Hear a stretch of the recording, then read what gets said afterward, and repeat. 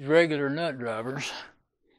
But I have all kinds of sets, you know, that are interchangeable ones. So I gotta get my set, I guess. Yeah, I'll just get that set. Yeah, I get my 1/4-inch ratchet set. It has nut drivers and everything in it. Nothing here is gonna need anything bigger than the 1/4-inch drive. So, and I guess we'll sit you in the chair, cause a man on his feet's worth 2 on a seat anyway. Uh-oh. Now I dropped it. There it is. Only thing is, it has a magnet that's strong enough to hold the driver in there, well, most of the time, not always. But it's not strong enough to hold the screw, so you have to be really careful. Not sure which one. There we go. It is American, people. This is American screws. Pleasure to work on. I do have metric in that thing though. And it'd be bad if you drop these when you're putting it back together, because you'd have to pull the drum out probably to, well, you might find them. I have dropped them and found them before. So I have dropped them. Usually it's when you're putting it back together and you're really tired, and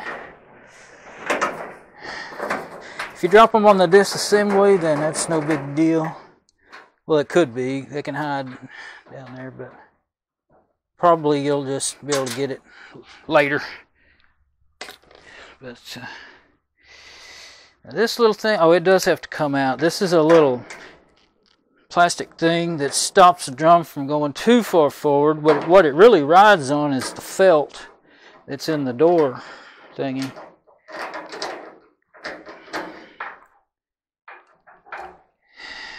I dropped that before. Okay, and I'm going to take that screw out, because that looks like a good thing to cut the living crap out of me when I start trying to get this out of there. Probably been in the way anyway. This top bar stays, and let's see. There's screws in the bottom. I think there's not any screws in the bottom on this. Worked on the washer quite a bit too, and they're you know, they're different. Well, the washer's a Maytag.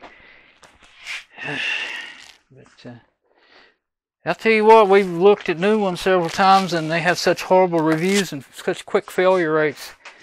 We just keep on fixing these as long as we can. Okay. Not sure. Oh, I think opening the door helps. Can't really remember.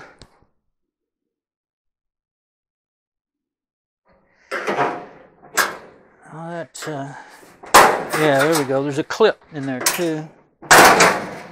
And I think it fell, yeah, it fell out when I did that. Did it break it? No, I think it just fell out. So the door don't need to be open after all. But you do need the switch wires took it off. Okay, well, it could matter. I don't know that it really does, but we have a blue one on bottom and a gray one on top. So, of course, I'd have to go watch the video to... I don't think it makes any difference on this switch. Usually it does it on a switch, AC or DC. One on one side, one on the other. There we go. Whoa! That other one just basically fell off. Oh no, it's alright. I saw, is that what's going on here? I messed with the switch and I tested that, you know, and it was working. But that's all there is to that one there. That's alright. It's not a big deal.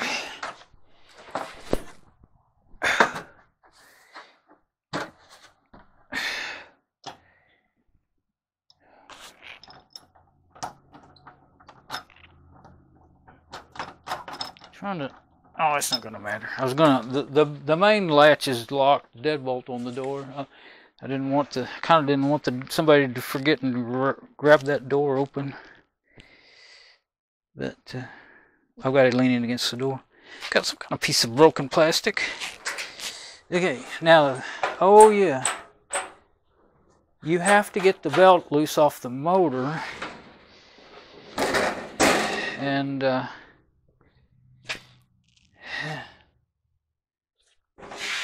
think I'll just spin it around. It's easier to get to with it spun around. See if I can get a broom after some of that.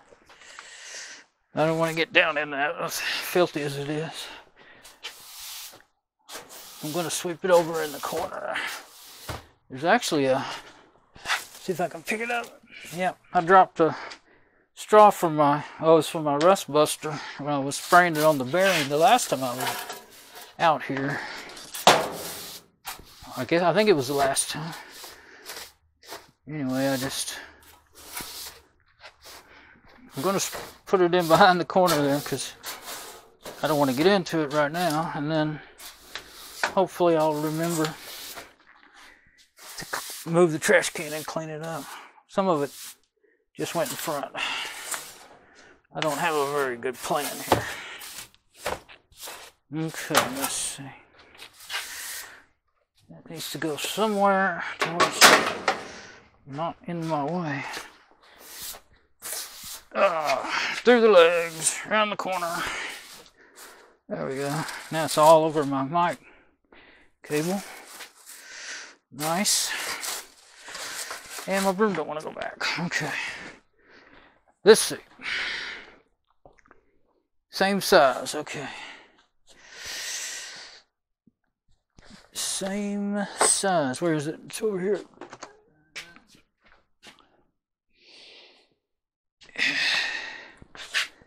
I think maybe I can just lean. Oh no, I can't. It's too far down for me. And my chair that I'd like to be able to use is over yonder. It's hard for me to get down and get back up.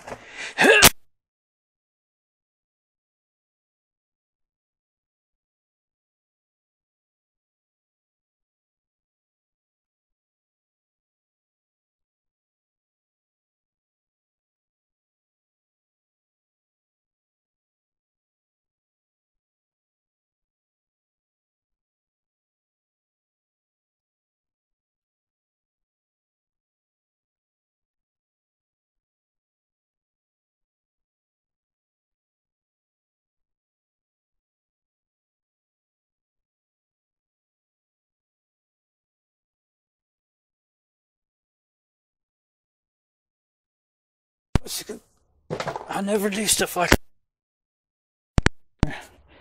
Everything's tender. Okay.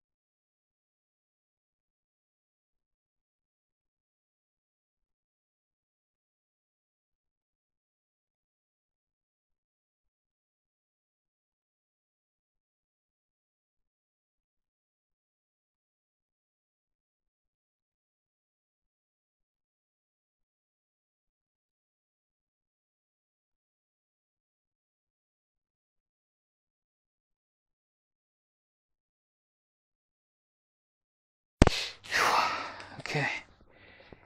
Let's see. I might need the second screwdriver. I don't remember. It's not. I know it's not real hard getting this off, but it's not easy either. I'm tempted to tilt it way up. I wonder how hard that would be to. Well, no, the drum will level try to fall out. Okay, so give myself a little more room here.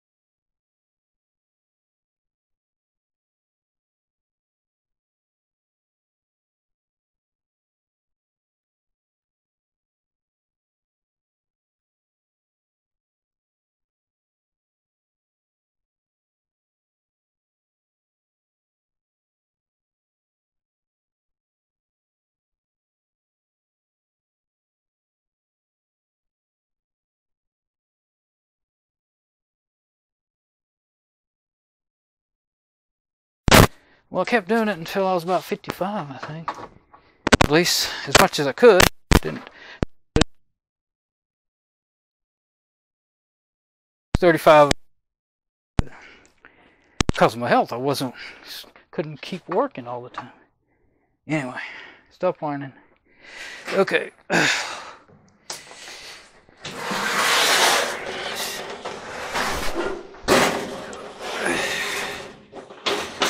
I just always feel like I have to explain why everything's so hard, but what's the difference? Okay, I don't think the drum will come out that close. Yeah.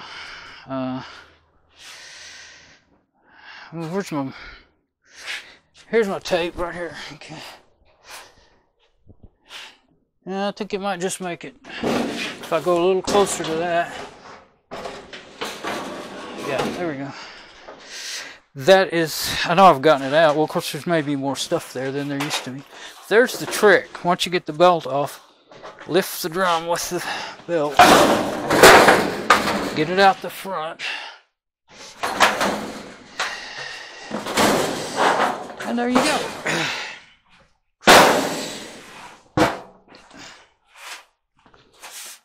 And I guess I'll just take the belt off because it's, when I put the new bearing kit on it, I have a new belt. Yeah. Okay. I think I'll put this back up. Let's put that over there where all the other parts are. How's my... Oh yeah, it's supposed to be like a trailer hitch ball, but it's all flat on that surface now. That's for me and my U-joint strap holder. Drum carrier. Let's see. There we go. It did okay as long as you could keep it greased, but it didn't stay greased all that long. And let's see. I still haven't found that clip. I haven't looked for it yet.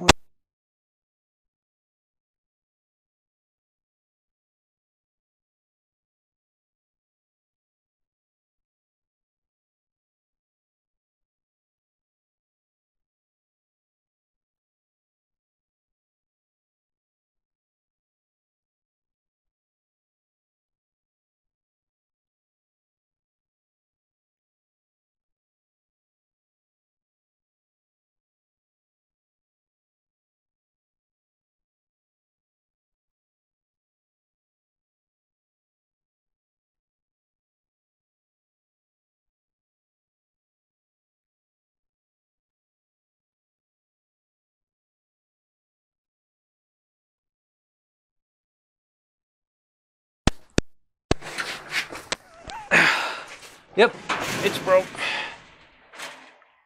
Sure is.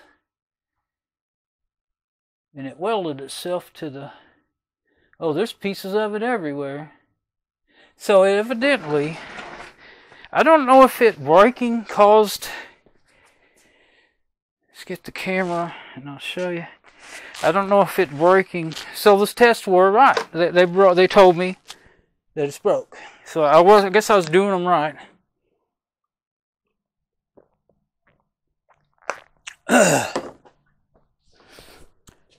And no, I'm not going to put it all back together broken. Somebody, if we really have to wash and dry something, then we'll have to hang it on the line over here. Then we got a heater right here to keep the pipes from freezing. Water pipes and the washer and the drain, the water pump and all that. That will have to be what?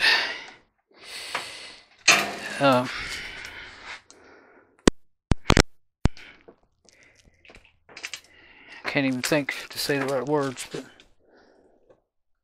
anyway, I'm going to bring this thing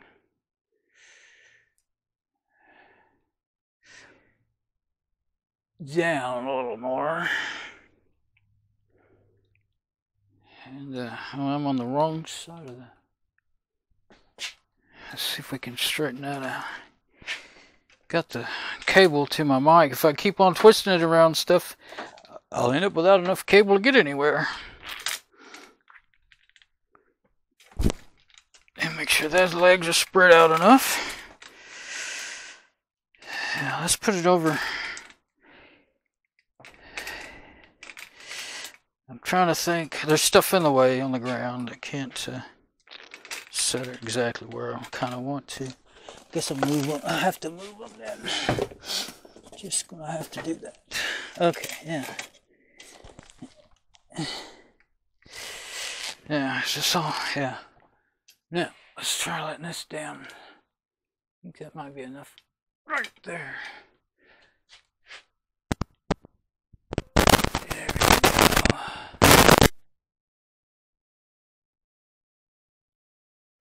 Time doing. Okay. I don't know how well you can see it, but there's a picture of it right there. Just tack weld.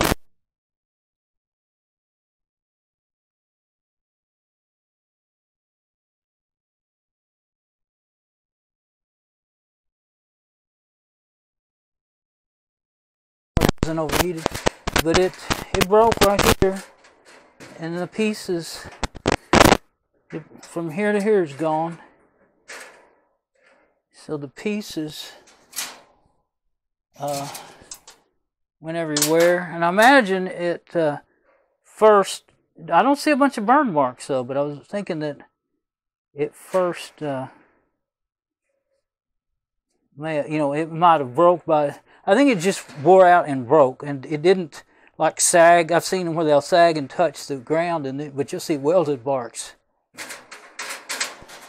Yeah, I was thinking if it was a small break, if it was broke, when I was thinking about it, that I might put it back together, but it's completely, I think it's completely ruined. I mean, I could disconnect on around and around and around and stretch it and put it over here, but as much work as that is to get this thing apart and everything, that's what's bad about doing quick fixes is you end up using them for a long time and struggling along and end up maybe doing other damages and stuff to you, whatever it is you're working on. I've done it with lots of different things over the years, but and I've, like I said, okay, I'm gonna bring the camera down to show that. Let's see. Well, I think I'll just drop it down where it can get closer. Yeah, far, about right there. Not that far, right there. There. Now this is, yeah, I'm not going to try to, I mean, no, I won't try to zoom in. I always want to try to zoom, but I know how crappy it is. Okay, so, put my gloves on now just to keep my hands out of that nastiness. There, got grease. I was kind of wanting to show you the thing I made before I well, I'm not going to take it out right now, but I will take it out. But I don't even remember exactly how I did it, but I see pieces of that broken heat element in there. So that's why I didn't want to turn. It was getting worse about not wanting to turn, and I sprayed it with, there's a piece of it that was in there. That's in my homemade. Oh, it broke. I'll be dang.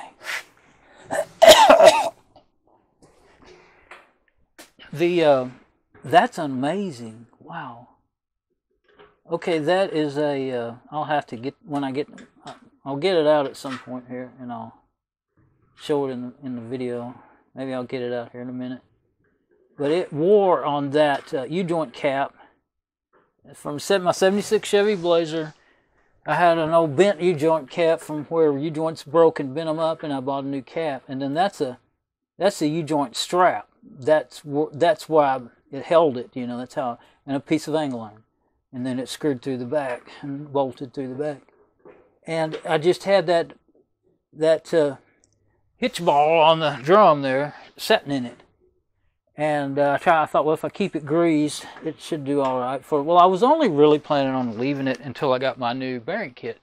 But it kept working, and it'd make noise once in a while, and I'd put grease in it. And I didn't feel good enough to do all this. It's the real reason I left it for a year or more. But that's why it's acting different and making, spraying it didn't make it quit making noise. Now, I don't believe that had a thing to do with the heating element breaking. As far as I know, that's the original heating element to the dryer from, you know, when it was manufactured in 1993. But